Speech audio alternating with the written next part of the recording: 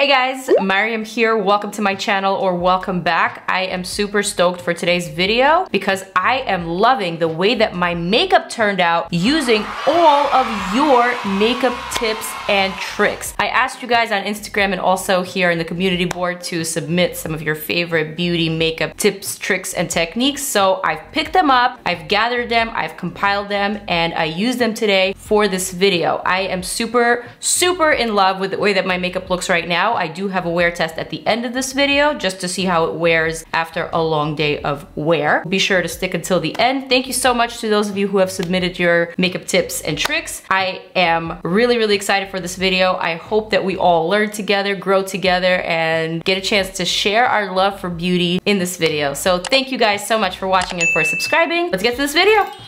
Okay, you guys, I have gotten a lot of submissions of your makeup tips and beauty tips and techniques and tricks, so I'm gonna be testing out as many as I possibly can in this video. Everything is going to be very unorthodox for me, including the order in which I apply my makeup, which I am actually so excited for because that's exactly what I wanted from this experiment. But the first tip that I have is for the smoky eye. I know I typically never do my eyes before my foundation, but today we're doing just that. The tip is to put tape on the sides of the eye to apply eyeshadow / smoky eye. I also got another tip similar, but to also use under eye patches underneath the eye while applying eyeshadows. Thank you for your submissions. Let's try this. I think I'm gonna start out with the eye patches first. I'm gonna pick up the PIXI BeautifEYE Brightening Eye Patches. This is from the vitamin C line, which is why it's yellow on the top. Oh, so yummy. This is a makeup tip that I really love, and it's great not just for makeup, but also for skincare. Yeah. So instead of applying the wider side of the patch to the inner corner, I'm gonna apply the narrower side to the inner corner. That way it really gets a chance to catch that fallout on the outer portion where I'm smoking it out, but it's still providing the brightening and the eye cooling effect underneath the eyes. This is a tip that I myself have used before, and it's kind of like a double duty technique that I love. This step, although I love it, is not something that I reach for often, but I'm excited to do it today. Next up, let's take our tape. I just got regular tape. Mine is, of course, filled with cat hair and glitter and all types of nonsense, so let me get a fresh piece. Now, this is a trick that a lot of you guys might be familiar with. I'm just gonna pat it on the back of my hand so that it loses some of that tackiness, and then I'm gonna place that tape from my outer corner all the way to my temple. So kind of in this very straight edge fashion. And I'm also gluing down this under eye patch. This was a technique that was really popular when I first started blogging about 6 or 7 years ago. I remember a lot of people were into that super straight edge outer corner. So we'll see. I'm all taped up, I'm all patched up, and I'm ready to begin my eyeshadow application. First and foremost, I'm gonna need my primer, Fenty Beauty as always. I'm gonna pat that out. Obviously, I'm not doing my eyebrows first. That's something that's tough for me just because I always like to start with a border, with a frame for my eyes, but we're trying to be different today and we're trying to learn from each other. I'm gonna be open-minded, and I hope you guys are too. For today's eyeshadow palette, I heard you guys loud and clear. A few of you wanted me to use Dose of Colors X DESI X KATY Friendcation palette. I have it right here, and I'll be honest, it hasn't gotten a lot of use. I did review it on my channel when this palette first came out. It is a beautiful palette that I loved, so I'm excited to be dipping into it today. I also like the fact that it's got some really nice dark shimmery shades that will probably cause a lot of fallout, so I think this is the perfect palette for what I'm trying to accomplish today. So let's begin. I'm gonna grab my Charlotte Tilbury Rock and Kohl eye pencil in Bedroom Black, just because this shadow palette does not have a black, and I want a really nice dark outer V. Oh nice, now that I have the tape, I don't even have to worry about staying precise and within the lines. I know I'm within the lines, so that's great. Basically, I'm gonna draw an outer V shape, and then I'm gonna blend it out with this Motives Precision Crease Brush. Not worrying about staying precise here.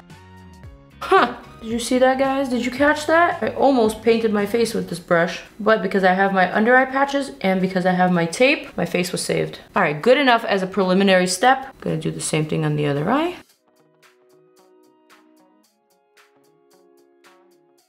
Okay, boom, boom, boom, boom. Next thing I'm I'm gonna do is pick up an eyeshadow. I'm gonna use my Sonia Kashuk trusty brush, and I'm gonna go for this shade here. Just a really pretty warm brown sort of shade. I like using a brown for a smoky eye because it really helps to blur out the smoke. And all I'm doing here is just extending that really dark outer portion, bringing it inwards and blurring it in that border. Oh yeah. With the tape method, you could really play around with eyeshadow and you can go as crazy as you want because that edge is going to be so sharp, so clean. It's basically a foolproof method. I kind of like the fact that this method allows me to be a little bit heavy-handed, or a little bit more heavy-handed, I guess. So I'm not really so much worried about fallout. I'm not so much worried about clean, precise lines. I'm not really trying as hard as I would be had my foundation already been complete. I'm gonna take a little flat brush. This one is from Stilazzi, and I'm gonna reach for this pink shade here, like a pale pink. I'm going to basically use that to clean up under the brow and create more of a transition and more of a brow bone so that it's not so harsh and so dark. I'm just packing it on and just whisking it away at the corner, keeping my other brush handy for blending. All right, good enough. Same thing here. I'm ready for this dark gunmetal blue. I'm gonna pick it up with the Sigma Exact Blend E32 and I'm gonna pack that on. I'm gonna pack that on with my finger instead. I feel like that'll just be the fastest and easiest method. Gonna apply that to the blank space of my lid, just like that. Forgotten how gorgeous these shadows are. Applying that to the blank space all the way here. Yes. I'm gonna pick up another brush, a slightly smaller blending brush, Wayne Goss 04, and very, very gently, I'm going to blend the sparkles right here in the inner portion. And I'm gonna take an even more precise brush, smudger and liner from Lancome, and I'm gonna use that to get into those really, really tiny crevices in my inner corner, and also right here to just blend out further. Gonna look down into my mirror and just perfect. All right, great. I'm going to leave this alone for now and I'm gonna move on to the brows. I got a couple of tips about the brows. How about this one from Lily? I always do my brows with brow powder after blending it. I brush some translucent powder in them, then use brow gel. Cool, thank you for the tip. I am going to try that. Got a lot of brow tips. A lot of people said they prefer using eyeshadow instead of pencils. A lot of people recommended the Foolproof brow powder, which I love. So we're gonna stick to this Dolten brow brush that I love. I'm gonna brush out those brows and let's see. Okay, so basically defining my brows with this Foolproof brow powder by Benefit. Then I'm gonna add some translucent powder like Lily suggested. This, by the way, is my absolute favorite brow brush. I did talk about in my brushes video, which I will link up here for you guys, but this one is a game changer. It's so precise.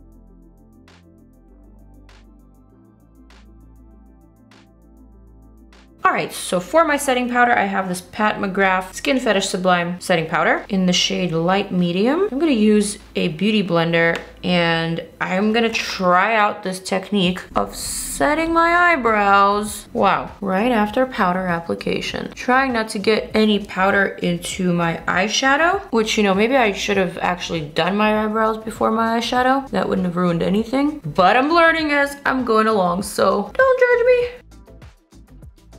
I'm going to whisk off the remaining powder from top of my brow bone. I'm just gonna let my brows bake. Did see some comments regarding baking the brows, so I'm gonna try out that method. I've never tried it before. I'm really excited to see what it will do to my brows. So I'm ready to remove this tape. Oh, would you look at that? Have you ever seen a more precise line? Me neither. I'm gonna remove my eye patches, thank you. Shockingly, I actually applied the tape fairly evenly, so this is looking really, really good so far. Next up, I have a lot of skin tips. So one of my favorite tips for primer came from Hina Megani. I hope I said that right. She basically uses different primers for different areas to target prime. I love that idea and I think it's genius. I have been wanting to try this method, but I'm always just trying to stick to one primer, but today is that day. I'm going to target prime. Thank you so much for your tip. So for this, I have two primers. The first one being the YSL Touche Eclat, and the second being the Smashbox Photo Finish Oil and Shine Control. So I'm gonna apply the Touche Eclat first. I'm gonna apply this primer to the outer portion of my face, basically to the lower half and the perimeter. I'm also gonna apply some to my neck. I'm gonna add a pinch more to my forehead, and I'm gonna let that sit. I feel like this primer needs to sink in a little little bit in order to really set. And then I'm gonna take my Smashbox Oil and Shine Control, and I'm gonna dab that just to the center of my face where I get the most oily and the most shiny. So around my nose, around the nostrils, I'm gonna kind of pat that in like that. Felipe's tip is actually something that he learned from my girl Jackie. Setting your primer, especially in the zones where you're oily. Let's do that. I'm gonna take the same Pat McGrath setting powder, Charlotte Tilbury brush. I'm gonna pick up some powder just from the lid. I know Jackie does go in a little bit heavier. Maybe I should go in heavier. Let's go in heavier.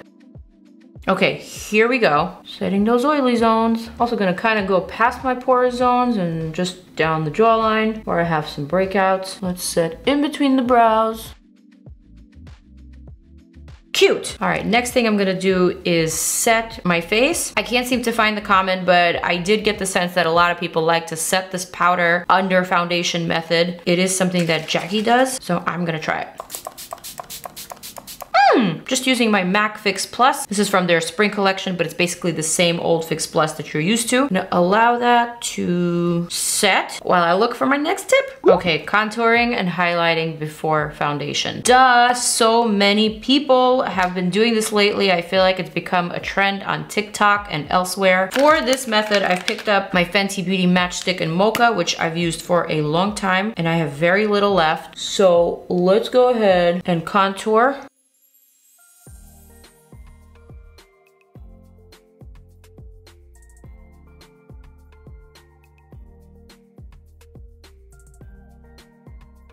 For this step, I want to use this Wayne Goss 01 brush. It's a really large foundation stippling brush. I'm going to basically blend out this contour into my hairline.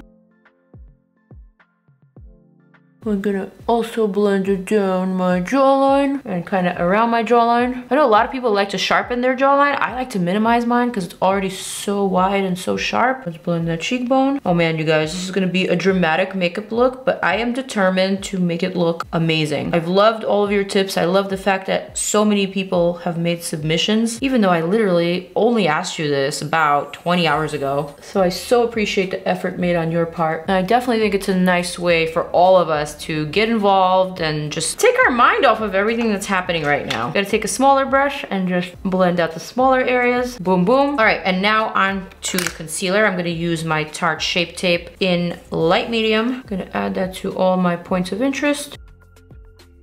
Next up, I'm gonna take my beauty blender. Someone suggested that I should use a setting spray instead of water with my beauty blender. I love that idea because it will make your foundation last a little bit longer. I do this myself from time to time, and it really is very smart. All right, so now that I'm getting to this area around the nose, I'm just gonna blend the product into my skin, but I'm not gonna come close to that fold between the nose and the cheek. Just gonna blend it down, and then I'm gonna start another tip. Okay, so Cynthia Style MUA says that her favorite technique for getting foundations to stay on in areas that are difficult is using a paint pot. Do you guys remember one of these? Take your paint pot, just a dab will do, and put it on your nose or chin, even on major pores, blend into the skin, and put your foundation on top. Your makeup won't move all day in that area. So this is a trick that she got from Nikia Joy. So I am gonna test that out. I actually replied to that comment. I said, love that, because I do. So what I'm gonna do is take my MAC paint pot in soft ochre. This is that same Lancome smudge and liner brush. I'm gonna take the liner side, pick up a bit of that paint pot, and I'm gonna add a dab of that right here in that area that tends to separate. Also gonna add that right here where I have a tiny little wrinkle that also always tends to separate. And let's see, major pores, I got one right here. I got another one right here. I have a couple here on my nose. I think I'm just gonna reach for that same beauty blender and blend that out.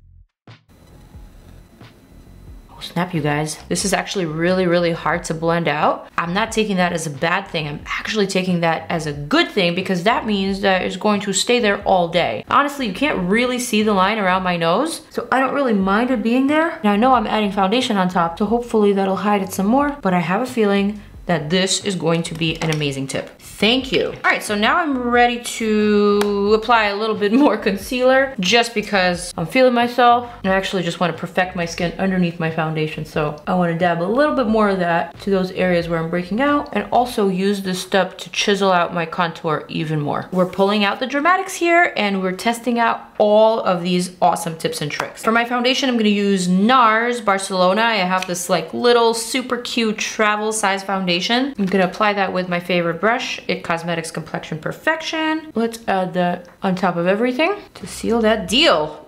Woo!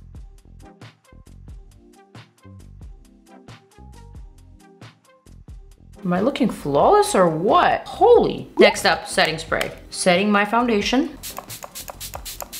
Oh yes, this is full coverage, honey. But my, oh my, does it look amazing on camera and in person. Actually really surprised at the fact that although this is a lot more layers than I typically apply on my face, it's not looking very cakey and it's not feeling very heavy. I'm gonna set my under eye with the Pat McGrath under eye setting powder.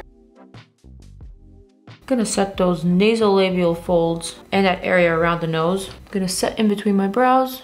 And okay, she is here. For my bronzer, I have the cutest tip from Christine. She actually sent me a video and I'm gonna play it for you guys. Hi Maryam and Team Truth. Today I have a bronzer. Guys.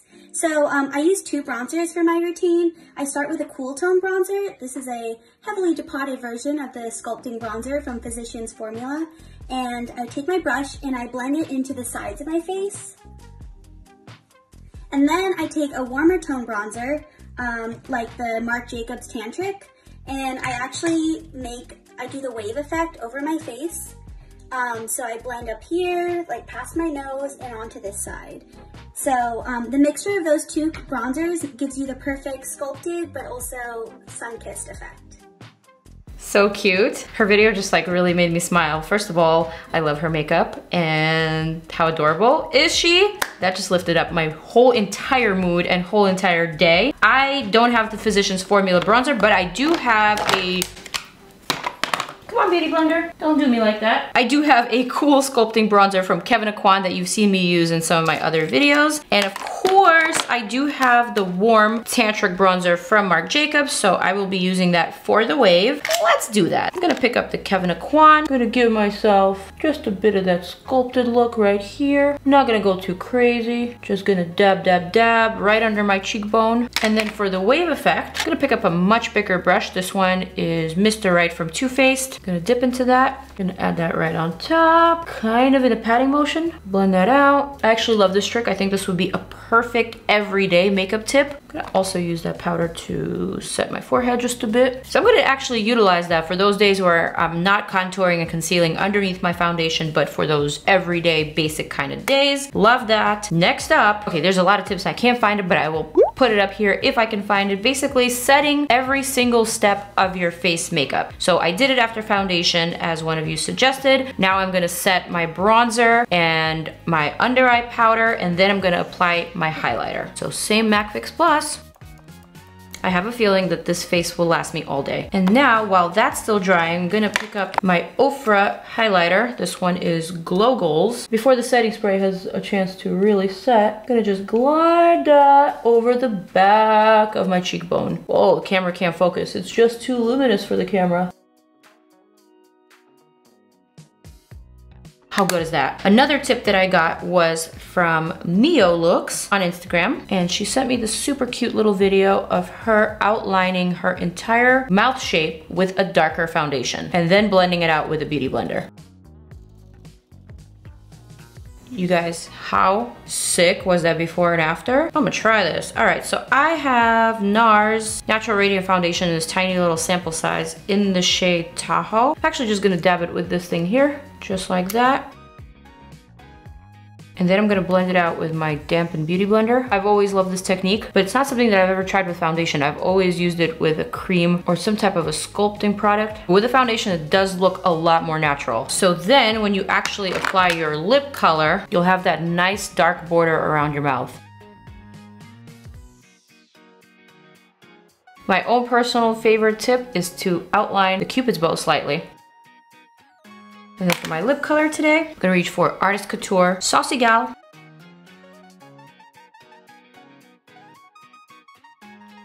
For that perfectly glam nude pout. All right, you guys, I am ready to set my brows with my brow gel, and I'm ready to complete this look. I'm gonna take Charlotte Tilbury's Bedroom Black eyeliner, line that outer corner and connect it to the top. Same smudger brush. I'm gonna add some of this darker brown here right on top and just pushing that into the lashes so that this line is very, very precise, but the lower lash line is blurred out. I'm gonna take a clean brush and blend it out a little bit more. I'm gonna add a bit more of the shimmery shade just to the center for a little bit of a pop. Nothing crazy. And then I'm gonna use the same Rock and Kohl Butt in Amber Moon and add that to my waterline. And this is what you call a very easy peasy, but precise and dramatic smoky eye. I'm gonna take that same Stilazzi brush and this very shimmery shade here, add that to the inner corner. Ooh! Also add that to my brow arch. And the last thing I'm gonna do, you guys, after I apply my mascara, I'm gonna go for the waterproof kind because non-waterproof formulas smudge on my eyes.